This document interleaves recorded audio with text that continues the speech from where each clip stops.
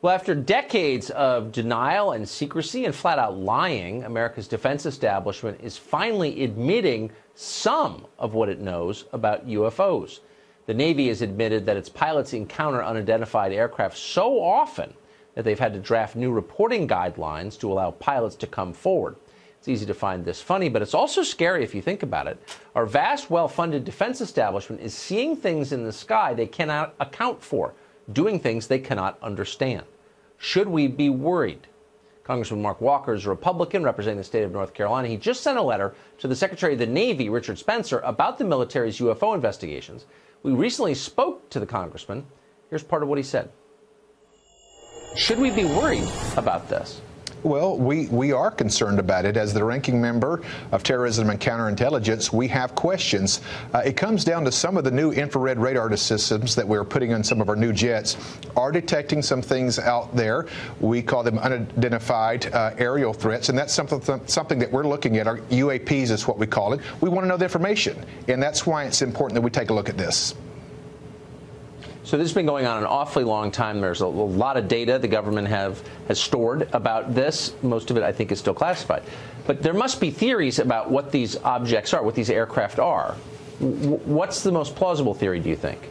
Well, what we don't know for sure. Obviously, what we do know is the question that we're wanting to get to is this something that's a defense mechanism from another country? We do know that China is looking at hypersonic missiles. That's 25,000 kilometers, or to break it down into our language, that's getting from D.C., where I'm at, to L.A. in about 9 minutes. We don't know that the nuclear warheads can be attached to those. Is it something like that, or is it something more? We don't know, but I feel like it's something that we must take a look at, and that's why we've written Secretary Spencer of the Navy. Is there any indication that you're aware of that these sightings are foreign aircraft, Russian or Chinese aircraft?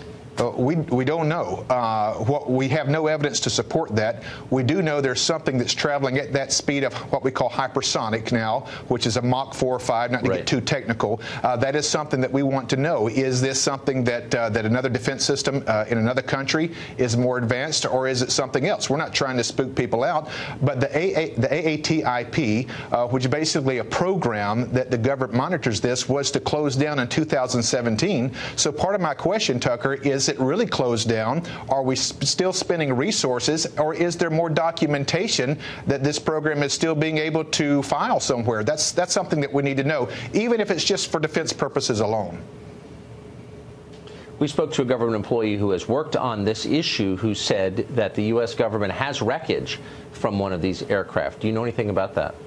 We don't know, but that's one of the 4 questions that we are asking. Is there evidence being held somewhere? Not to get too spooky once again, but if there is evidence, I believe it's important for people, specifically in my position as the ranking member of Terrorism and Counterintelligence, we need to know what this is. Of course. And those are all legitimate questions. I believe and I'm so. grateful that you're not being bullied or mocked into not asking them. Please, I hope you'll come back and tell us what the answers are. We look forward when we find out to coming back. Thank you, Tucker.